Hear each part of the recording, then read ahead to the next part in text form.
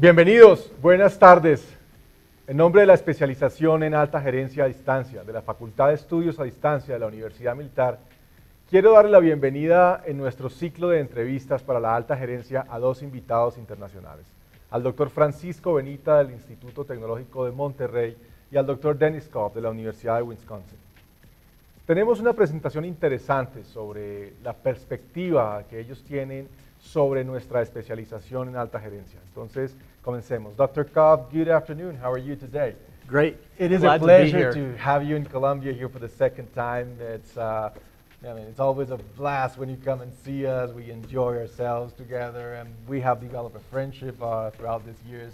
Yes. So, well, welcome to Colombia again. I'm excited to be here. Thanks for having me. Okay, Mr. Kopf, my question to you starting is, give me your perspective about opportunities that you see towards developed quantum marketing, our line of research at the higher management specialization here at the Faculty of Long Distance Education at Universidad Militar.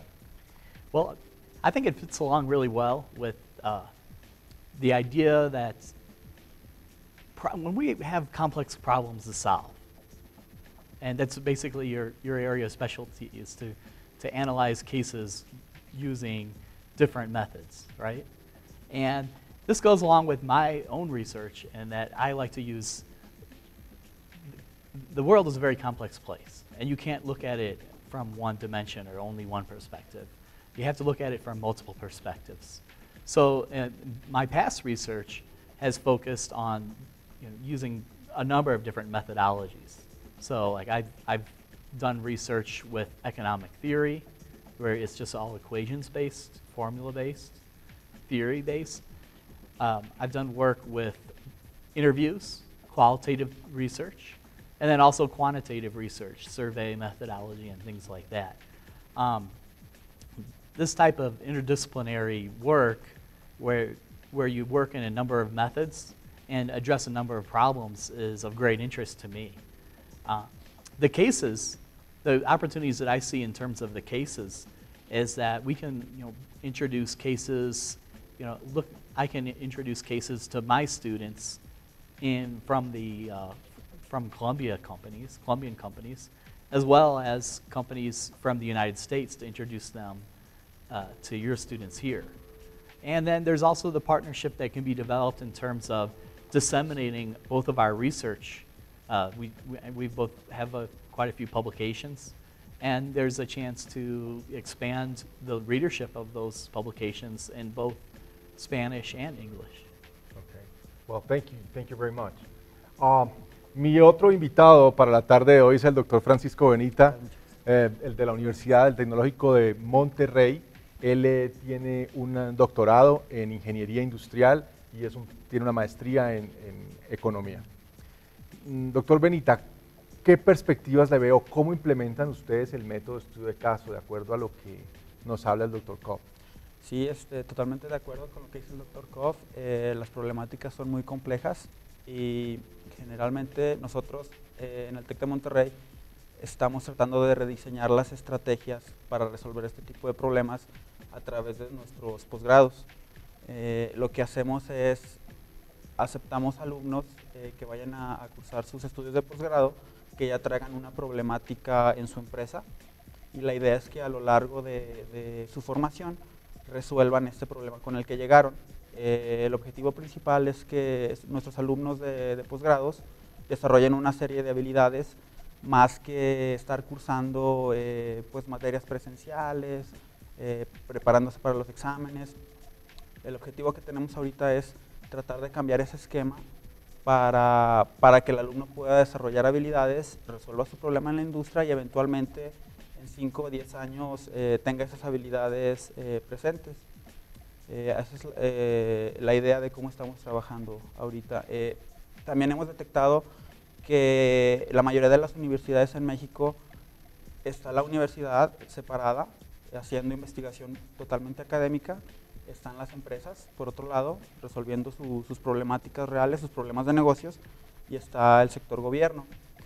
Lo que queremos hacer ahorita también es tratar de interactuar con estos entes,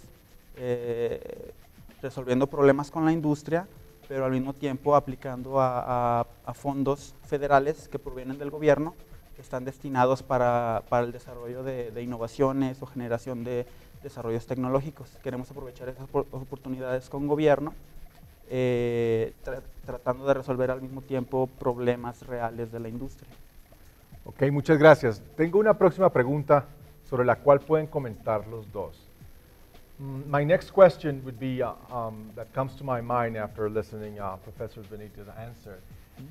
How would you give me, well, probably Colombian entrepreneurs would be interested about listening these answers from you, and that would be, how do you think we could build the foundations to build a strategic undertaking into the American market? I mean, from the Colombian companies coming into the American market, especially if we talk about the free trade agreement that we reached with the United States 3 years ago. Sure, yeah, I mean, that's key. And there are a number of opportunities. At my university, we specialize in helping entrepreneurs develop their own businesses. And then it's just a natural progression that once a business reaches a certain size, that their market will go international. It's just part of business these days. And with this particular free trade agreement, there's less barriers for trade between the two nations. Currently, the U.S. dollar is I think at an all-time high against the Colombian peso. So that presents an opportunity for export, to create a new export market for a number of different products that originate from Colombia and get sent to the United States. And these don't have to be limited to just physical products. It could also be different types of services and whatnot. So the market is really wide open and it's constantly changing. Okay. De acuerdo a eso, doctor Benita, ¿usted cómo ha visto que ha evolucionado el Tratado de Libre Comercio entre México y los Estados Unidos? Es una pregunta que se ha debatido mucho, si ha generado buenos resultados, malos resultados, pero en general, como dice el doctor Denis, ha habido grandes oportunidades para aquellas pequeñas y medianas empresas que se han especializado en la producción de algunos bienes o servicios, por ejemplo, productos endémicos, cumpliendo con todas las normas de calidad que exige el mercado de Estados Unidos a través de la FDA. Y en México hay muchos casos de éxito de exportadores de productos básicos como de limón, aguacate, tomate, que cumplen con todas las normas de sanidad y exportan a Estados Unidos sin problema. Aquí la idea sería empezar a ver cómo empezamos a comercializar otro tipo de productos con mayor valor agregado, y para eso pues necesitamos implementar toda una serie de capacitaciones para estos pequeños y medianos productores, pues para que sepan qué requisitos deben de cumplir para poder exportar sus productos. Pero creo que es una gran oportunidad y se ha sabido aprovechar relativamente bien, creo. Okay. All right, well, Dr. Kopf, why don't you briefly give us a little abstract about the presentation that you're going to give us in your trip to Colombia this time? Sure. Yeah, well, basically what I'll be talking about primarily is my two last articles that I'm currently working on. And one deals with the idea that the world is changing. Consumers are becoming more and more interested in purchasing products that are sustainably made, products that don't harm the environment. And this is a growing trend that's international, but it's painfully slowly growing. So, and what I found in this research stream is that it takes a long time for consumers to really start to demand on a large scale ethically produced products. And there's a huge international component to that as well, because nowadays any product that you purchase, if you purchase a car, it could be assembled in Mexico with parts from Japan, Germany, United States, and then shipped to Colombia, right? So looking at the supply chain and where all these parts have come from and how they were produced, if they were produced ethically, is a concern that a lot of consumers have. So that's a first stream of research. And then the second stream of research looks at basically a game theory.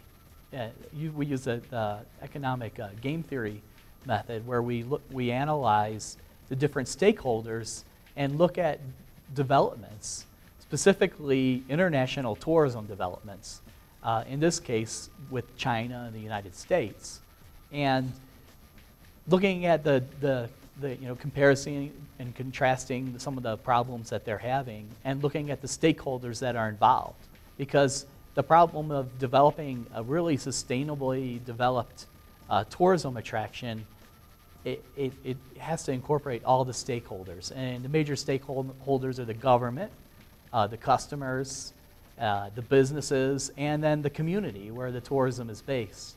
And to a certain extent, all of these stakeholders need to be on board to pursue a strategy of sustainable development as opposed to development that doesn't consider the environmental costs. So specifically, these are the two most recent projects that I'm working on. Okay, thank you very much. Doctor Benita, ¿por qué no nos hace una breve presentación del proyecto que nos viene a traer hoy aquí a Colombia?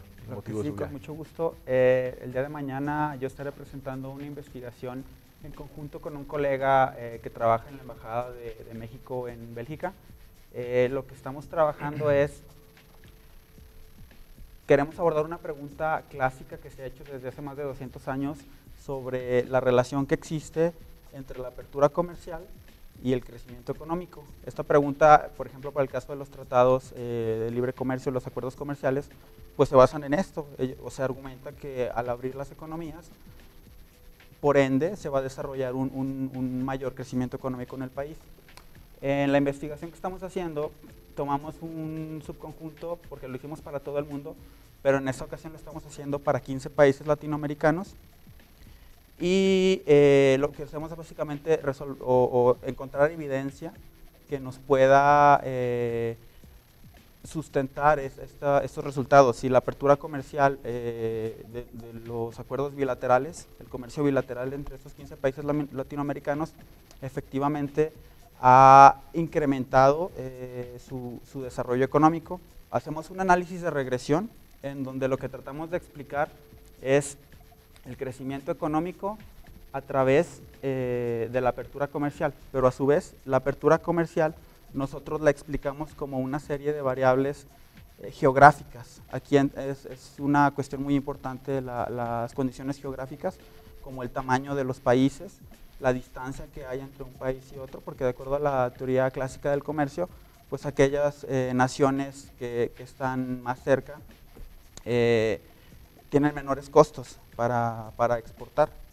Entonces, nosotros lo que hacemos es, a través de estas variables geográficas, cómo las podemos incluir en el modelo de importaciones y exportaciones para ver si efectivamente la apertura comercial y los acuerdos, el comercio bilateral entre estos 15 países latinoamericanos ha generado desarrollo económico. Muy bien.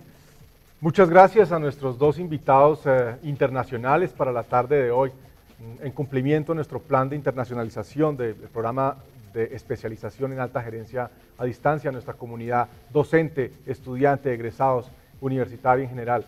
Quiero darles las gracias. Hasta pronto.